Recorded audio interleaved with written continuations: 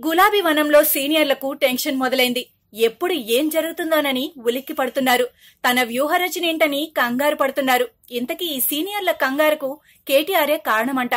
పార్టీలోనూ ప్రభుత్వంలోనూ కేటీఆర్ ప్రాధాన్యత అమాంతం పెరిగిపోవడం, మరోవైపు త్వరలోనే ముఖ్యమంత్రి కాబోతున్నారన్న ప్రచారంతో నేతలంతా చిన్నబాస్ చుట్టూనే తిరుగుతున్నారు.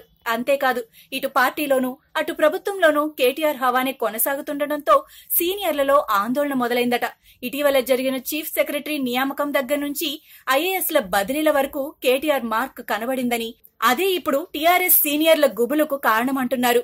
యువ ఐఏఎస్లకు ఎక్కువ ప్రాధాన్యత ఇవ్వడంతో పార్టీలో సీనియర్లకు భవిష్యత్పై బెంగ పట్టుకుంది. ఇప్పటికే అసెంబ్లీ ఎన్నికల తర్వాత పలువురు సీనియర్ నేతలు సైలెంట్ అయిపోయారు.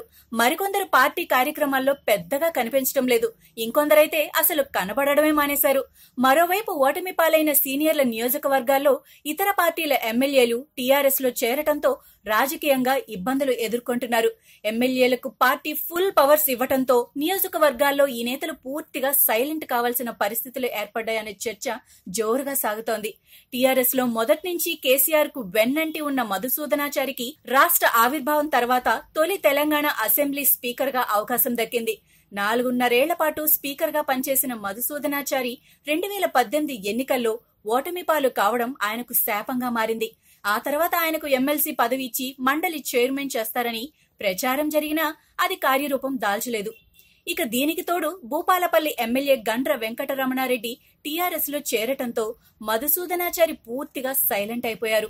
ఇక రాజకీయంగా ఆయన భవిష్యత్ ప్రశ్నార్థకంగా మారిందనే చర్చ టీఆర్ఎస్ లోనే జరుగుతోంది.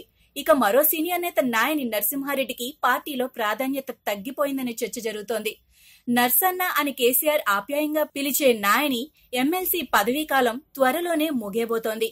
అయితే ఆయనను మళ్లీ రెన్యువల్ చేయరనే చర్చ పార్టీలో జోరుగా సాగుతోంది. ఇక మాజీ మంత్రి తుమ్మల నాగేశ్వరరావు పార్లమెంట్ ఎన్నికల ప్రచారంలో పాల్గొన్నా ఆ తర్వాత మాత్రం ఆయన జిల్లాకే పరిమితమయ్యారు. ఇక తెలంగాణ భవన్ లో జరిగే సమావేశాలకు ఎమ్మెల్యేలకు మాత్రమే ప్రాధాన్యత ఇవ్వటంతో తుమ్మల ఇటువైపు రావటం మానేశారు. మరో మాజీ మంత్రి జూపల్లి కృష్ణారావు ఇటీవల మున్సిపల్ ఎన్నికల్లో పార్టీ అధిష్టానాన్ని ధిక్కరించి తన అనుచరులను బరిలో నిలపటం ఆయనకు మైనస్ గా మారింది. పార్టీలో తాను కొనసాగుతానని ప్రెస్ మీట్ పెట్టి మరీ చెప్పినా ఆయన పట్ల పార్టీ హైకమాండ్ ఆగ్రహంగానే ఉన్నట్టు తెలుస్తోంది. ఇక మండలి చైర్మన్ గా పనిచేసిన స్వామి గౌడ్ తన పదవీకాలం ముగిసిన తర్వాత ఆయనకు పార్టీకి మధ్య గ్యాప్ బాగానే పెరిగిందన్న గుసగుసలు పార్టీలో వినిపిస్తున్నాయి.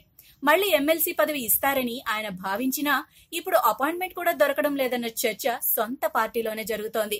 మరో నేత మాజీ స్పీకర్ సురేష్ రెడ్డి కూడా టీఆర్ఎస్ లో చేరేటప్పుడు ఏదో ఒక పదవి ఆశించే చేరారు. కానీ ఇప్పటి వరకు ఆయనకు ఎలాంటి పదవి దక్కకపోవడంతో ఆయన మౌనంగానే ఉన్నారు.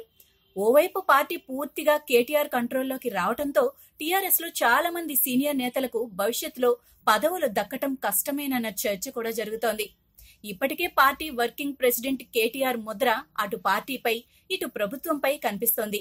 పార్టీ పదవుల్లో ఎమ్మెల్సీల ఎంపిక విషయంలోనూ కేటీఆర్ మార్కు స్పష్టం.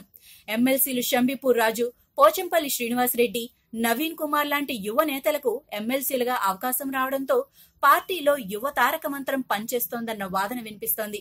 ఈ నేపథ్యంలో రాబోయే రోజుల్లో పార్టీలో కూడా యువతరానికి పెద్దపీట వేసే అవకాశాలు కనిపిస్తున్నాయి.